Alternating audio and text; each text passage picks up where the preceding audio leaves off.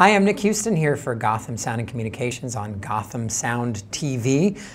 Thanks for tuning in today. We're talking about the latest, smallest thing in sound, and this is the Betso TCX-2 timecode transceiver. As you can see, the T is for transceiver, but it also could be for tiny. It takes one AA battery. If you notice, one AA battery, and is about the size of two AA batteries plus the antenna and the BNC. So for those of you who are not familiar with the term transceiver, a transceiver is something that can both transmit and receive. So this box can both transmit and receive timecode on the Betso network, which is approximately 900 megahertz. So you could have one of these as a transmitter and multiple receivers, and then if for some reason you wanted somebody else to be the timecode master, you could turn their transceiver into the transmitter and change this to receiver.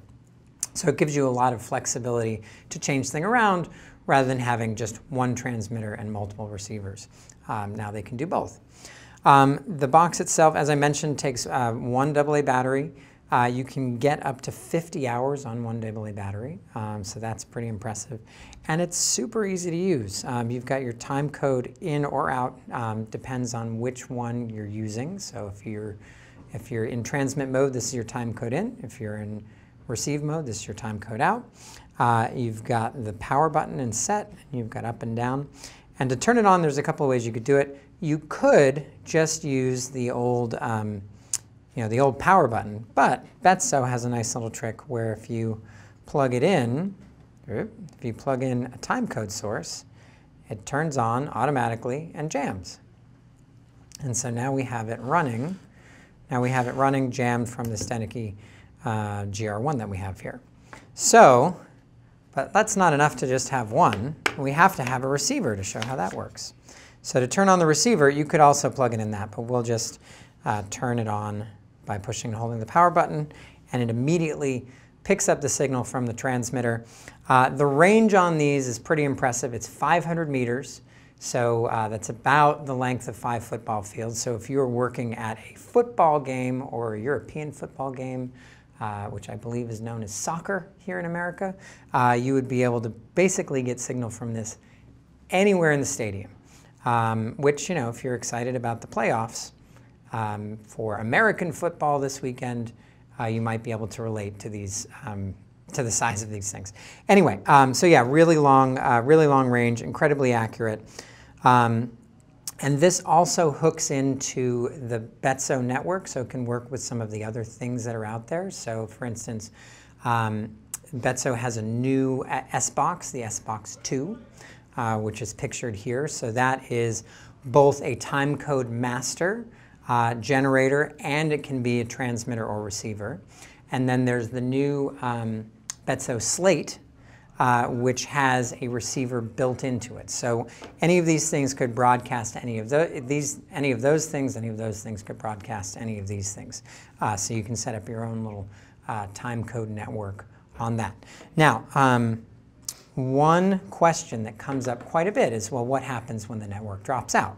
So I'll turn it off, just so you can see. Oh, and one thing that's interesting, I have to unplug this or else it'll keep turning on.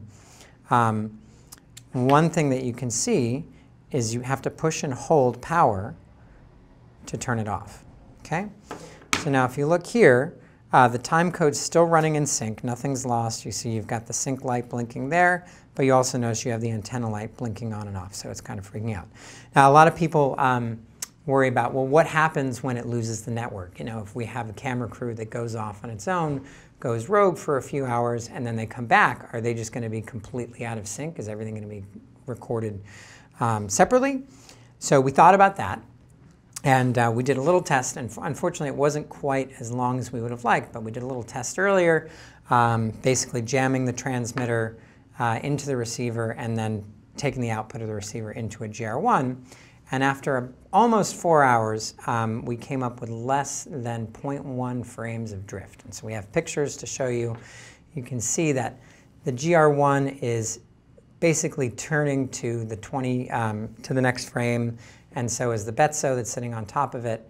And then you can see that when comparing the two time codes, it's less than 0.1 frames off. So after 3.5 hours, that's pretty good. So you can imagine 8 hours would probably, would be less than a frame or maybe a frame, if that. So pretty accurate. In terms of how it works in navigating the menus, I'm going to turn this one back on just so you can see it. It's pretty simple. Once it's jammed, you push and hold set. Now the thing that's a little bit tricky is just you can't push and hold set. You have to wait until menu lights up. I don't know if you saw that. It was pretty quick. I'll back out and show you again. Push and hold set. The menu button is going to light up, and then you let go when the menu button lights up. And boom, there you go. Now you're in the menu. You've got your timecode menu where you can set the timecode out. So if you're going to use it with a professional camera, you're going to want it to be at +6.